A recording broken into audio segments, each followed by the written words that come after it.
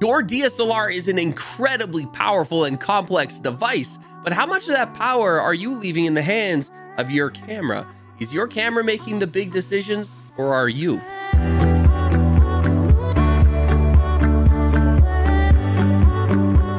Hello, my photographer friends, and welcome back to my channel. Let's dive into today's lesson, shooting modes. Higher-end DSLRs and mirrorless cameras are going to have a number of modes that you can shoot in, but which one do you choose? I'm going to break them down for you really quick in this video. And guess what? These videos are completely free because it's YouTube. But the only thing I ask is that you hit that thumbs up for me. It helps me so much. As well, let me know in the comments down below what mode you shoot in. I'm genuinely curious. First up, auto mode. When you shoot in auto, basically what you're doing is you're taking a step back, you're taking your camera and saying, here you go, make all the big decisions for me. The only thing you have to do as the photographer is decide what your subject is, point your camera in the right direction, and shoot. Although you will never see me shooting in auto mode, it's actually an incredible tool, and it's wildly sophisticated in its technology. Take your smartphone, for example. It's incredibly good at taking really good photos all on its own. In fact, I'll often suggest auto mode especially to newer photographers or someone who's not very familiar with the settings of your camera.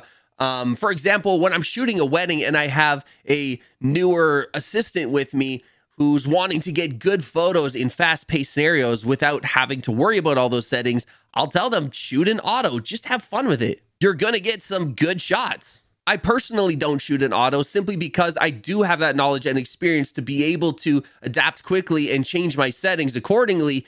But as well, I feel like shooting in auto to an extent kind of limits your ability to be creative. Maybe the way that my camera wants to take the photo isn't the way that I want to take the photo.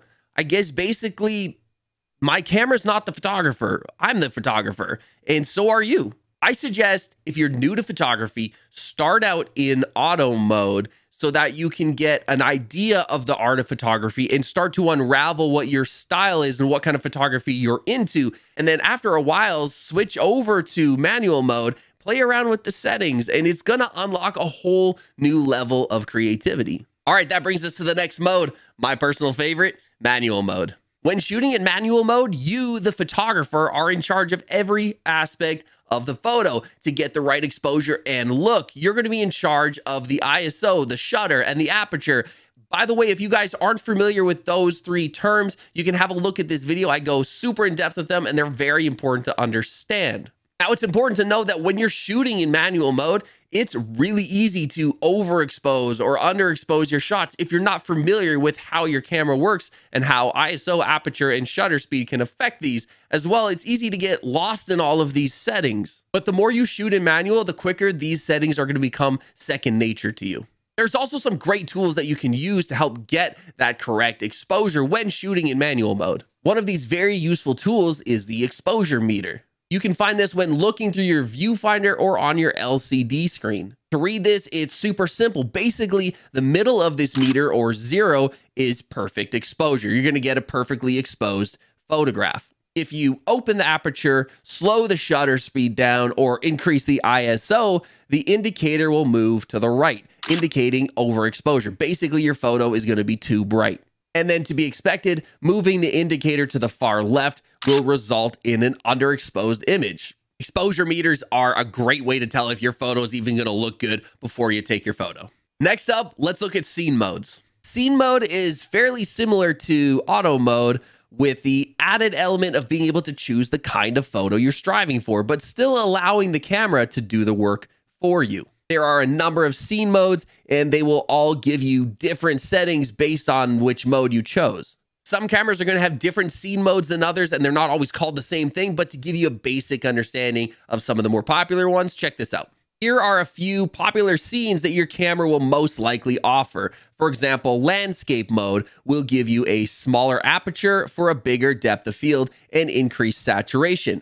Portrait mode will give you a wider aperture for a smaller depth of field, as well as muted colors to preserve the skin tones. Sports or action mode will give you a super fast shutter speed and a continual focus for subject tracking. Close-up or macro mode will give you a small depth of field and a high shutter speed to minimize the camera shake. Basically, there's a mode for every type of photo you want to take. If you want to take a picture of a beautiful landscape, you're going to choose the landscape mode. And if you want to take a photo of a person, you're going to choose portrait mode. Next up is program mode. Program mode is basically just a step up from auto mode. It's still going to choose your shutter or your aperture, but it's going to give you more option for specific parameters.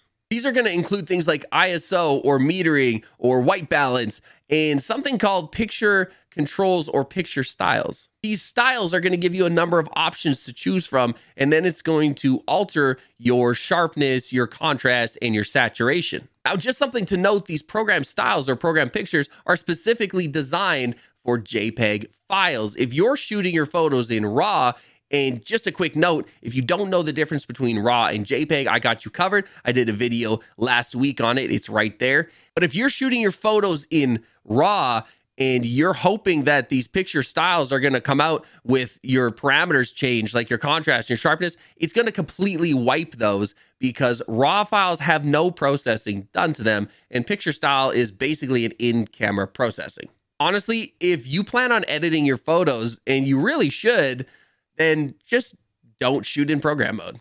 And the final mode we're going to look at today is priority mode. Now, there's two modes within priority mode, and that is aperture priority and shutter priority. It's pretty straightforward. In aperture priority, you're choosing the aperture and the camera's going to choose your shutter. And then vice versa, if you're in shutter priority, you're choosing the shutter and you're letting your camera choose your aperture. The problem with priority mode is it's really easy to choose an aperture or a shutter speed that's not ideal for the situation. For example, you might choose a shutter speed, but your camera might not be able to match that with the aperture. You might end up with a really overexposed or underexposed photo or a lot of blur or noise. One way around this would be to set your ISO to auto.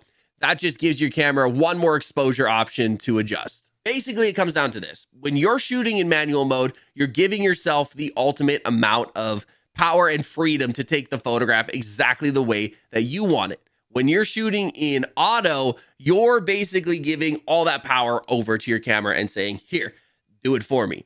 And every other mode is just a different variable of auto mode with a little bit less or a little bit more power given to the camera. Personally, I'm always going to shoot in manual, but that doesn't mean that the other modes don't have their place or that the other modes might not be perfect for you.